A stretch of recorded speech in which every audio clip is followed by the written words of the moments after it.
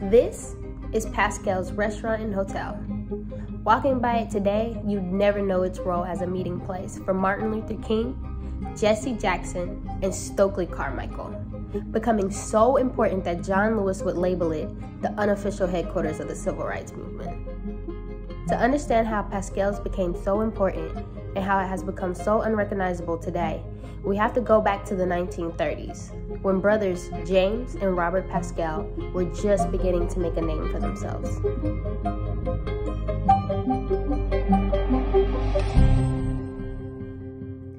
Robert Paschal had just moved to Atlanta, Georgia, waiting tables at a cafeteria and serving at a soda fountain. Despite limited job prospects due to segregation, he rose to prominence in the Black social scene of the city, eventually earning the moniker Mayor Paschal.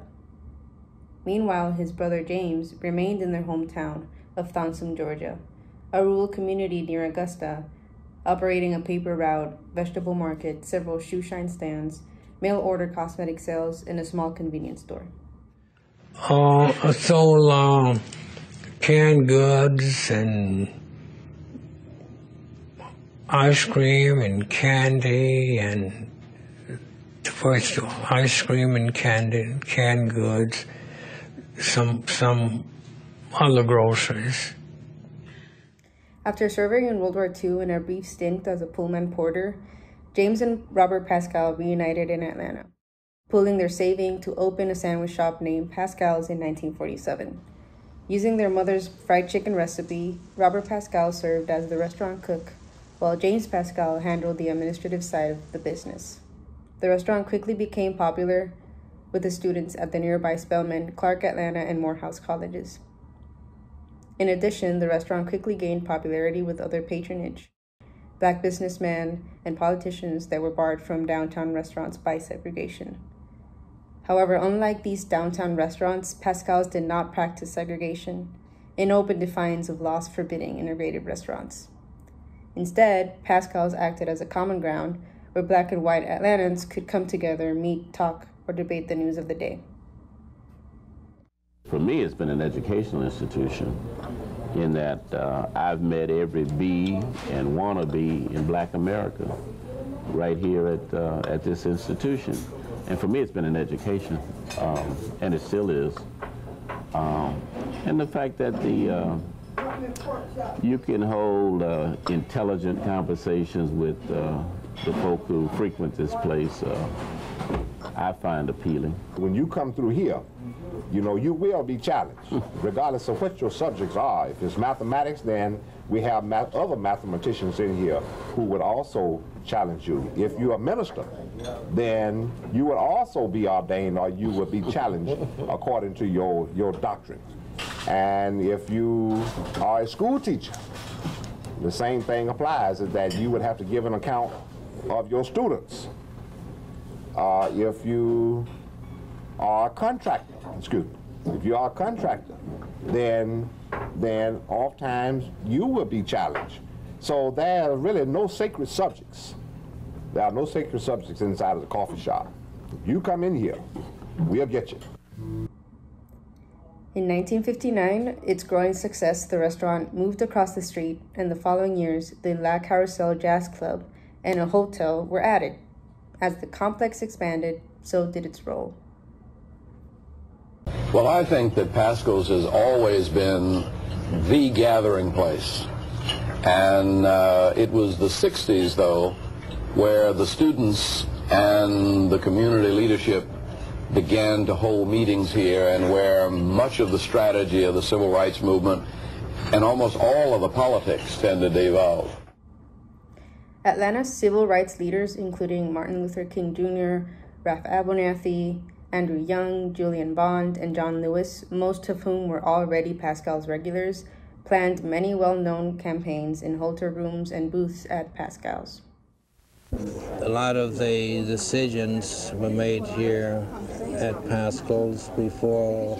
When I say decisions, I mean decisions to this strategy that were used when they go on marches to civil rights leaders. And many times Dr. King would regroup his people here to plan their next march. Among the most notable campaigns planned at Paschal's are the Selma Montgomery marches, the March on Washington, Mississippi Freedom Summer, and the Poor People's Campaign. But Paschal's wasn't just a meeting place for the high-level planning of the civil rights movement. Years ago, the students would be arrested in the downtown areas when they were having the sit-ins, and because their parents would come to Paschal's to wait for them here until they were released from jail. Throughout this time, the restaurant was acting as an example of what a desegregated South could be. At La Carousel Jazz Club, black and white singers performed to integrated audiences, and patrons of the restaurant were purposely seated next to members of the opposite race. If it was a white couple, I'd bring a black couple over and stick them with them, and I'd say, what is your name? And he'd say, I'm Bill. And then and he'd say, I'm John, or whatever his name was. And by the time Bill would stand up and say, this is my wife, and he said, this is my date. And next thing you know, they were just exchanging drinks. Despite the peaceful nature of the restaurant, the FBI surveilled it at least once, and there were common fears that police or white supremacists would take action against the restaurant. Despite these dangers, Paschal's remained as one of the few public places where black and white leaders could publicly meet to discuss the important issues of the day. In the wake of desegregation, Paschal's carried on with a large integrated customer base, but one that was still smaller than before. Many gatherings and events migrated to the large downtown restaurants and hotels the Paschal brothers had fought so hard to desegregate. However, the restaurant persisted, continuing its role as a political kingmaker. Black leaders continued to use the facilities as a staging ground for social justice activities, and local and national politicians recognized it as a place to speak to their constituents. Following the assassination of Dr. Martin Luther King, mourners gathered at the restaurant and gathered there again for a post-funeral meal. The last time I saw Martin Luther King Jr. alive was right here in this room in March of 1968, a month before he was assassinated. He was discussing and planning the Poor People's Campaign. Throughout the 1980s and 1990s, black and white civic and religious groups continued to meet at Paschal's, as did many national politicians. Jesse Jackson launched his 1984 and 1988 presidential campaign at Paschal's. And Jimmy Carter, Hubert Humphrey, Richard Nixon, and Bill Clinton all visited Paschal's during the presidential campaigns. During this time, the Paschal brothers expanded to an additional location in the Hartsfield-Jackson International Airport. However, the health of Robert Paschal was declining, and in response, the Paschal brothers made the decision to close the restaurant. In 1996, the restaurant, jazz club, and hotel were sold to Clark Atlanta University for $3 million to be used as a restaurant, conference center, and student dormitories, to be named the Paschal Center. Even though the old staff were being kept and the building would remain, it was recognized that the feeling of the restaurant would permanently be altered. Robert Paschal died the following year at age 88. After his brother died, James Paschal set into motion plans to reopen the restaurant and did so in 2002, a few miles from the original location. At the same time, Clark Atlanta University was having problems with the Paschal Center, posting $500,000 a year in losses.